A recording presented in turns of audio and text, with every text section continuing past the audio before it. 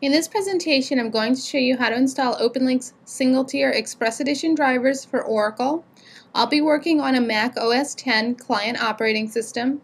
Before I begin the install, I do want to point out that it's a good idea to have your evaluation or permanent license key somewhere on your Mac system. This will enable you to use our installer's browse feature to pick up and implement the license during the install process. This renders your driver ready for use as soon as the install completes. If you choose to obtain a license post-installation, use of the product will be delayed until that license is in place. That said, let's begin the install procedure. We're going to click the disk image file that contains the product installer. That disk image is the mul6e-aura.dmg file on my desktop. This DMG produces a meta package or .mpkg file. We want to double click that. A splash screen and warning dialog will come up. Click the continue button on both elements in the installer. So I can click continue here and again down here. We do recommend that you read the README that appears in all of our product installers, then click continue.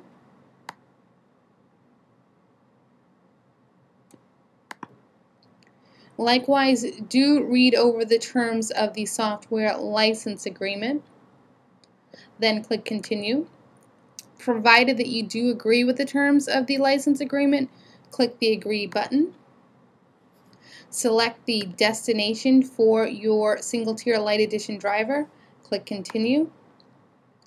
You can use this change install location button to change the install directory from the default. We recommend that you just go with those defaults. Click the install button. Installation does require administrative privileges on the box, so you do want to type in your administrative username and password. Click OK. Give the product a moment to install. The installation is complete. We're going to close out of the installer.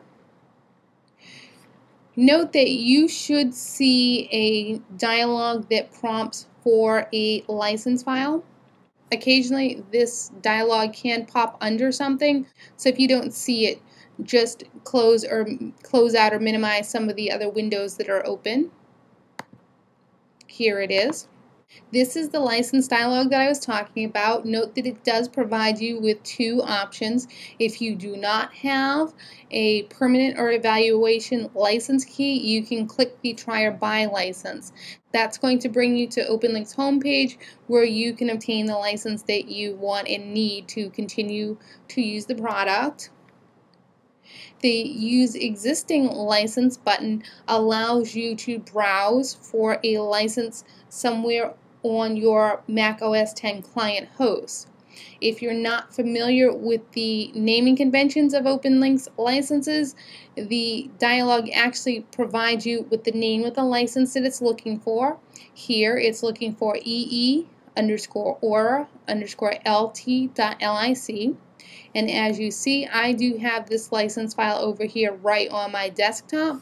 So I'm going to use the Use Existing License button to browse for that license.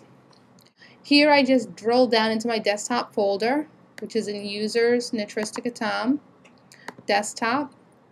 There's the license. I'm going to click that and I'm going to choose it. At this point, the product is installed, licensed, and ready for use. This concludes this lesson.